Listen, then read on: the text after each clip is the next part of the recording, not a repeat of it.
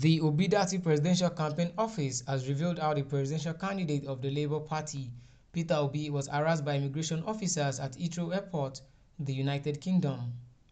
Spokesperson for the campaign council, Onifade, in a statement on Wednesday, said the former Anambra State governor was detained and questioned for a duplication offence which suggests that someone has been impersonating him in London.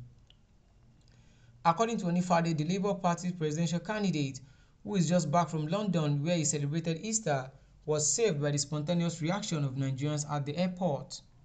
Onifade said Obi arrived at Heathrow Airport in London from Nigeria on Good Friday, April 7, 2023, and joined the queue for the necessary airport protocols when he was accosted by an immigration official who handed him a detention note and told him to step aside.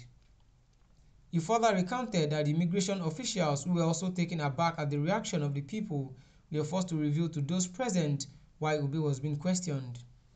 Onifade asserted that the implication of the offence is that the impersonator could be committing all kinds of weighty crimes and other dubious acts, and it would be recorded in Obi's name. The Obi-Datti Media Office said his principal has been under all kinds of attacks since the February 25, 2023 presidential election, in which he came third out of 18 contestants as announced by INEC.